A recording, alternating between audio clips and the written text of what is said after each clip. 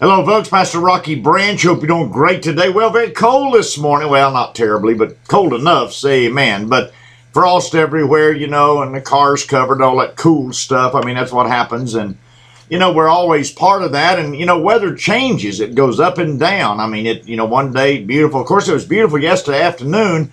And through Saturday, actually, we've really been blessed as far as weather goes, even though it's a little cold. But we're still blessed. And of course, in this area, you have, as we all know that live in this area, you have 4 seasons, just right on clockwork. And that's one of the things that draws people here.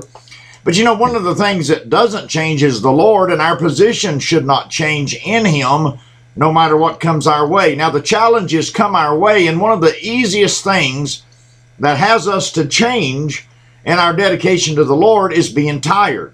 Because when you get running and you get run down and you get weary and you get things on your back and in your mind, and then you get tired. Well, then when you get tired, you don't reach for your strength, which is the Word, because we try to get it in other ways. One of the ways is to sleep, or one of the ways is just to rest, or one of the ways is just to go do something maybe entertaining that we can relieve the mind. People have said that for a long time. I need my mind to rest. I need to do something to get my mind off my troubles. Well, certainly the Bible is full of answers for us in every area, and this is no exception. The Bible reminds us, "Come unto me," Jesus said, "all you that labor and heavy laden, and I'll give you rest." Jesus said that. But one of the things we fail to do is because we don't actually see Jesus, it's hard for us sometimes to trust in Him, even though we know He's there. But it's a faith issue, it's a flesh issue, and, well, it's either a victory or failure issue after we take those two into account and see what we do with either one of them. I want to read you a verse out of Isaiah. Now, listen to this. Isaiah chapter 5 and verse 13. "Therefore my people are gone into captivity because they have no knowledge." Listen to that. "Therefore have my people gone into captivity because they have no knowledge." Listen to the rest of the verse. "And their honorable men are famished, and their multitude dry up with thirst." Oh my. What a situation to find that people have gone into captivity because of their understanding not being fulfilled of what God said He would do. Do you find yourself today maybe going into captivity? The devil has got a lock on you because of what you're thinking, because of what's in your mind, what you're perceiving. Oh, listen, Satan's job is to steal, kill, and destroy. But the Bible says the devil's a lie, John 8:44. So I'm to be encouraged today that I don't want to be in captivity. And then it says the honorable men are famished. Oh my.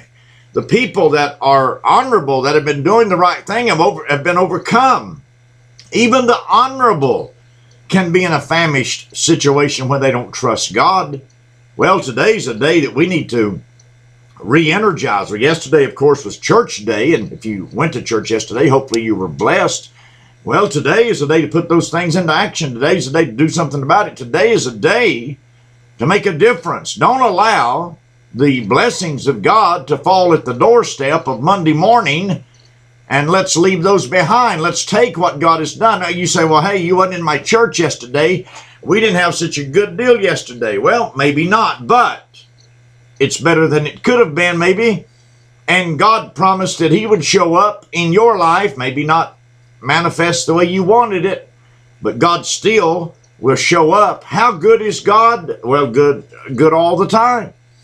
So in this verse, "Therefore my people are gone into captivity."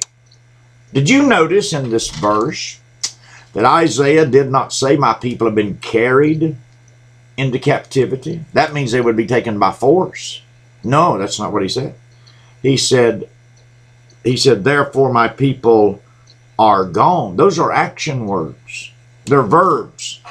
They are gone. They are willing to relinquish their right to be taken into captivity. You have a right today, a right to stand on the principles and the precepts of God's Word. You have a right to be an overcomer. You are an overcomer. You have a right to have victory in Jesus Christ. My, what a blessing that is. You have a right. Therefore, My people are gone into captivity because they have no knowledge. The honorable men are famished. And what did he say? Their multitudes dry up with thirst. Well, the Bible reminds us that Jesus is the living water. He gives us that. In fact, I need a drink right now. Hang on. Good illustration. That helps for the time being, but it won't be enough to get me through. But Jesus is enough. What did he say in John chapter 7? All ye that thirst, come to me, and out of your innermost beings there shall flow a river of living water. God wants to bless you today. He does not want you to go into captivity. He wants you to stand up strong and be right and have the knowledge of God, that Matthew 19:26, with God all things are possible. Say that with me. With God all things are possible. Say it again. With God all things are possible. Matthew 19:26. Well, if you do these things, God will bless you for it. God bless you. We love you, and goodbye.